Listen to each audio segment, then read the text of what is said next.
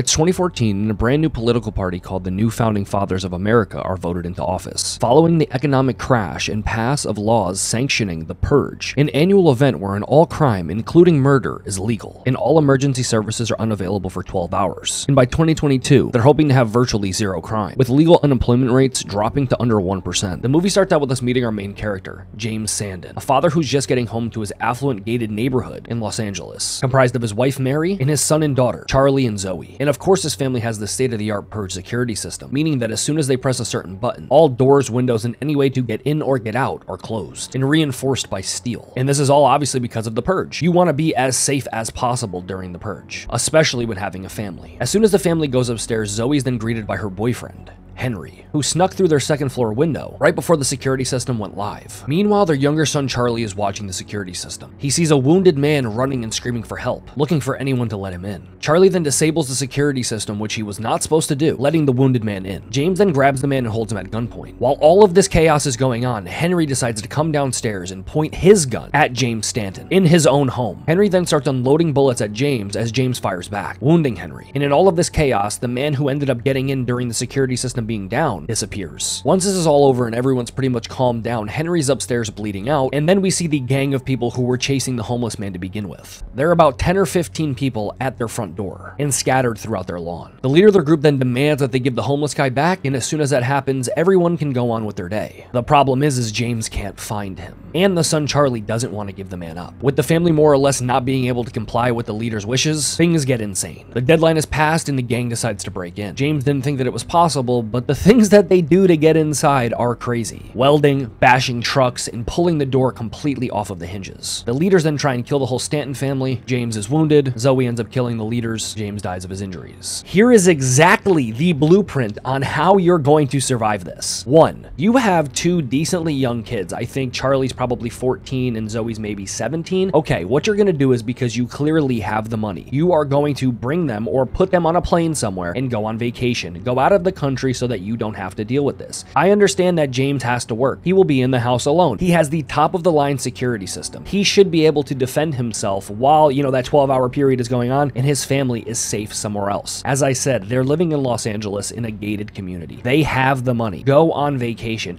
And you know what? For one, James, how about you go on vacation with your family? Why are you staying there? If you have work, like I said, I get that. But this first installment of the Purge would be the easiest to survive. You have the money and you have the resources. If you would have put your family on a plane, you would have never had to deal with this because Charlie wouldn't have let the homeless man in, therefore having the gang show up to your house and more or less killing your whole family. In my opinion, this is the easiest Purge to survive because, as I said, they have the resources and they have the money. Put Mary, Zoe, and Charlie on a plane and say, I'll see you guys in a couple days. Lock down the fort, get some Cheetos, and hang out. It doesn't matter. You have the best security system. And you, James, I know you would have never opened that door for anybody because, damn, if I was during the Purge, I had all that money and I seen somebody running down the street and I didn't know them, it was just a random person, I'm sorry. Not my problem. I like to live. I like life.